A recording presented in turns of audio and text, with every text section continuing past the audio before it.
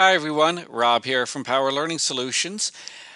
Today what I want to talk about is something that I've received a lot of questions about recently from some of my students, and that's how do I provide the video feedback that I frequently give them.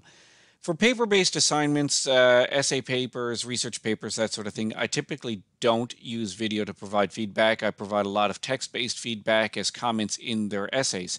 However, for some types of assignments, such as major course projects, web-based projects, video assignments, I do like to provide them with some video-based feedback.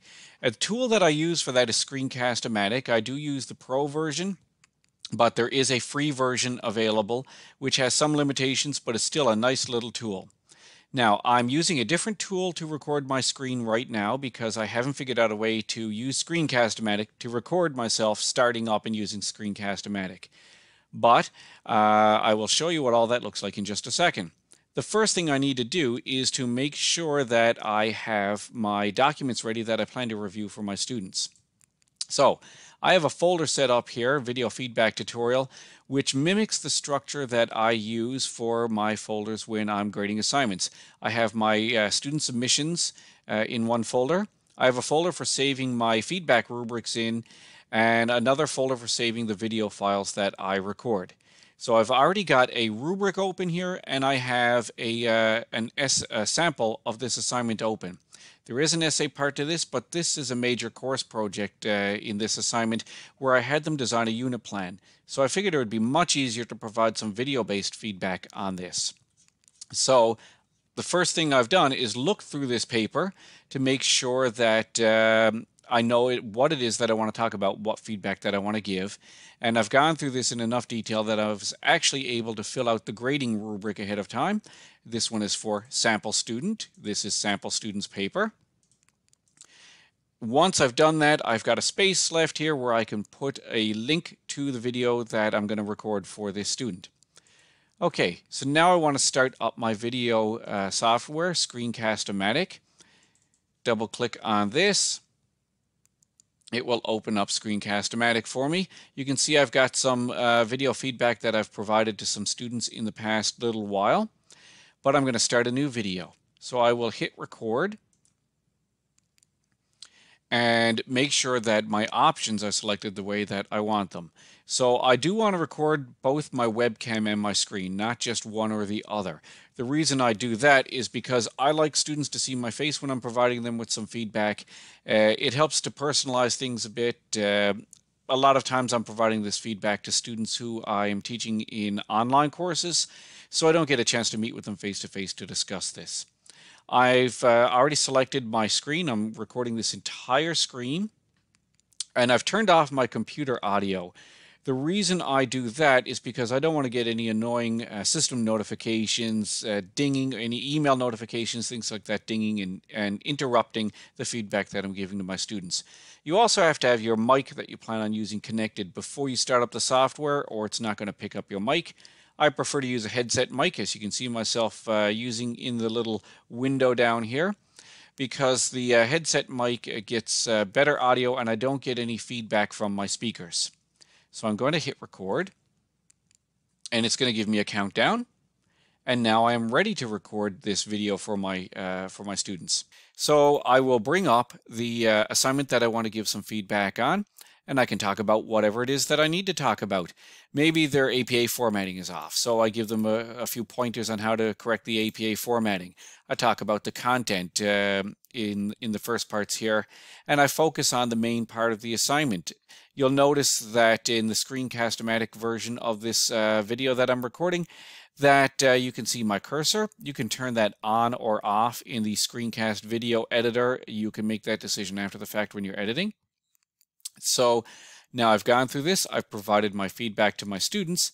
I will stop the Screencast-O-Matic video, and I can edit the video, but in this case I'm going to save it at this point, and I'll come back into this and do a little bit of further editing in a few moments. So to save it, I need to pick the folder that I want. I've already picked my video feedback folder, which is my subfolder here. And I will give this file a name that I can recognize. This was sample students, and this was assignment 2, so I will give it a name that's easy to recognize, A2 sample student, and I hit publish, and it is going to save this video for me.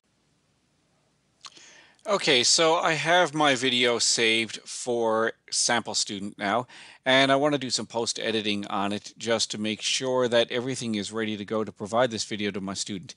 So in Screencast-O-Matic, I can find my video here, open it up, and hit on edit. And there are lots of neat things that I can do in here. I can trim the beginning and the end if there's extra time on here. I can trim out bits if I need to. I don't really need to worry about that when I'm providing video feedback to students, though, because I prefer to actually have it sound a little bit more natural. So unless there's any major flubs or if somebody walked behind the camera on me or something like that, I tend not to do too much post-editing on feedback videos. A little bit different when we're talking about creating tutorial videos and I want to piece a few pieces together. So if I wanted to trim a couple seconds off the end, I can just put my cursor there and hit cut, and I can drag the little bit that I want to cut out. Easy enough to do. Nice feature that I like about this is that you actually have the ability to insert closed captions into any Screencast-O-Matic videos that you're creating, and it can do that with speech to text. So I just start the speech to text engine here.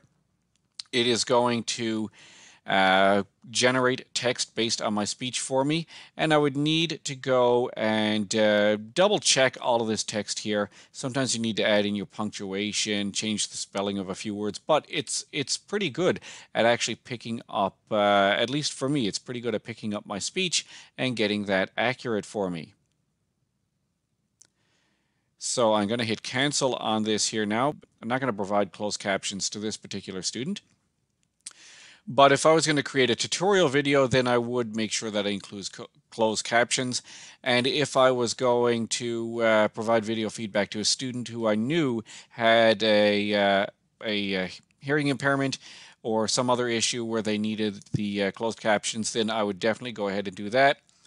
If you provide this video feedback using Screencast-O-Matic to your students and they don't let you know in advance, but you find out after the fact that they would like some closed captions in there, you can always go back and re-edit your video and save it out again. Now the next step, once I have my video done, and I've already saved this video, so I'm not going to bother republishing it. Once I have A2 sample student done, I need to share this with a student. Now you can upload this to Screencast-O-Matic itself and give them the link, but I find the easiest way for myself is just to use Google Drive. I have a dedicated folder set up here. All I need to do is upload the MP4 file, and it takes just a moment to upload this file. Done. I grab the shareable link, make sure link sharing is turned on. The link is copied. I go back to my rubric for my student, paste in the URL, save this rubric as a PDF for them, and I will save that under the rubrics folder here. So this is sample student. And now all I need to do, once this PDF is ready to go, is go into the learning management system, or whatever means that I'm using, maybe it's by email, and find this rubric, upload it along with the grade for the student, and they have instant access to your video feedback.